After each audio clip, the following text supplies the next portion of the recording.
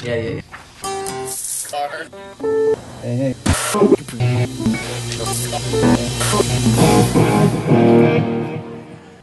This'll be fun.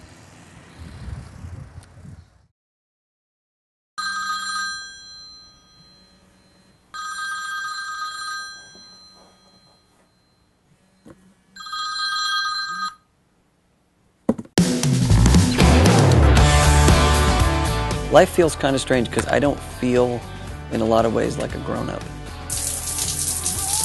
I just still see this little kid, and as I look around, we have a home, and I have a job, and I kind of laughed and said it still feels like I'm playing house. It doesn't, it's just a strange thing, but it's like I have a real life.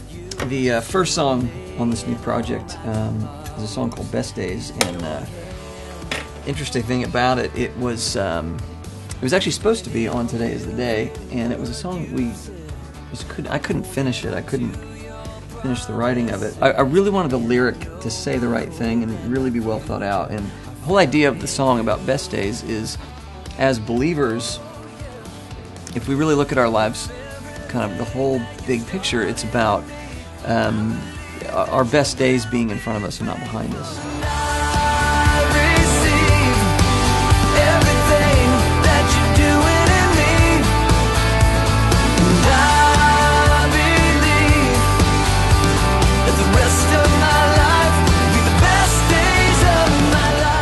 What if every Christian lived like their best days were actually going to be in front of them and not behind them? And so I wanted to write a song that both said that lyrically and sounded like that musically. And so hopefully we hit it. I'm real happy with the way it came out. It's certainly why we put it first on the project. Who knows what life's like right now, but you got to believe one day you're going to be in heaven with the Lord, and this life that we spend on this earth is a small sliver of the whole big picture. And so it's all about our best days being in front of us and not behind us.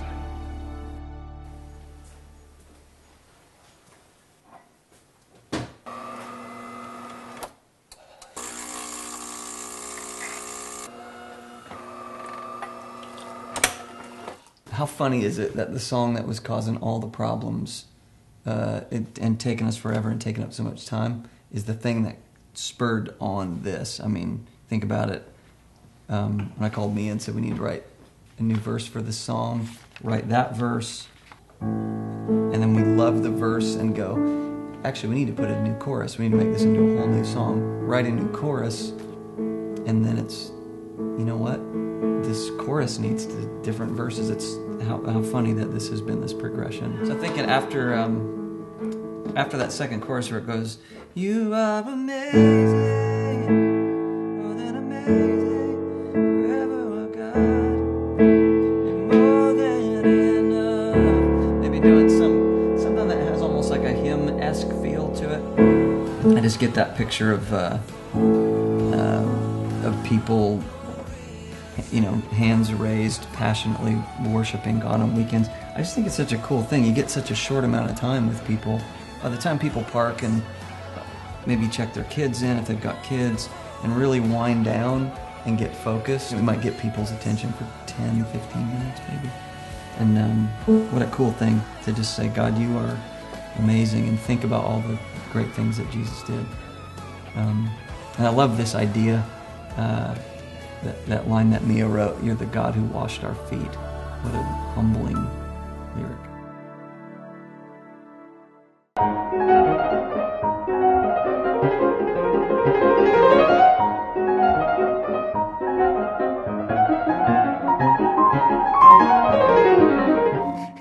Guys, let's get our shoes on. We're gonna go. We are going to eat sushi at our favorite sushi place called Mikuni.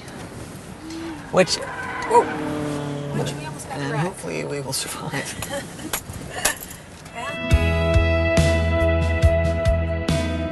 So there's a song on the album called Loved by You, and it was such a neat experience to actually work on that song and get it finished. And one of the fondest memories I have of that song actually happened after we finished it. We got completely done, mixed, mastered, and it sits on my computer up in the studio. And we've got a thing called Apple TV, which ties into my studio computer, and we watch movies on it. And so we like to do movie night, just Laura and I and the boys. And we were laying down cuddling, and we got done with a movie one night.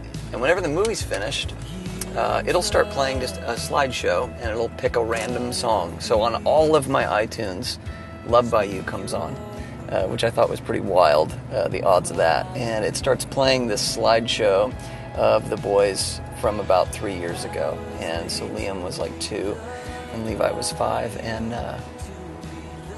the music's going along and talking about I was made to be loved by you, and it's a really kind of a soothing song, I think. And I look over halfway through the song, and Laura is just destroyed. I mean, just sobbing, and I'm crying, and we're sitting there laying with our boys, and it was a really special moment. And I think even that one moment in time was a good reminder to, again, really try to live in the moment.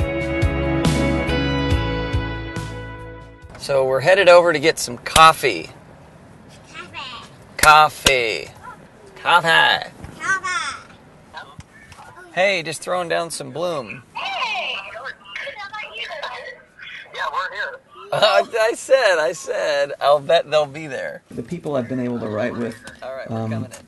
each one of them really hold a special place in my heart, and Mia Fields is certainly one of those. She's become a great friend of my family, and it's just a really neat thing. My boys get excited whenever she's coming, and always go, "Hey guys, Mia's coming!" Like, yay! And my wife absolutely adores her, and she's got so much talent with just coming up with the right way to say something. And so a lot of times I'll give her my thoughts, and she'll kind of say, "What if we said it this way?" I don't care about money, don't care about fame.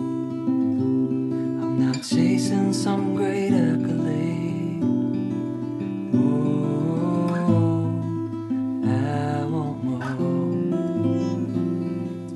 A song called Made for More, and remember, it's another song I wrote with Mia.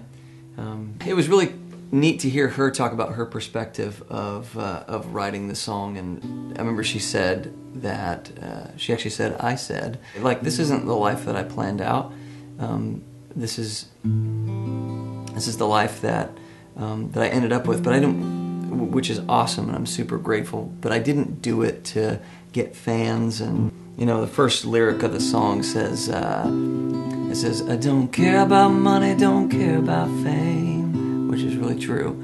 I'm not chasing some great accolade. Oh, I want more. And kind of the idea we talked about was that really, I mean, this is about my own experience, but I think we could all relate to this, that we were made for more than things like that, and that we were created for a greater purpose, and that was to love God and to serve Him.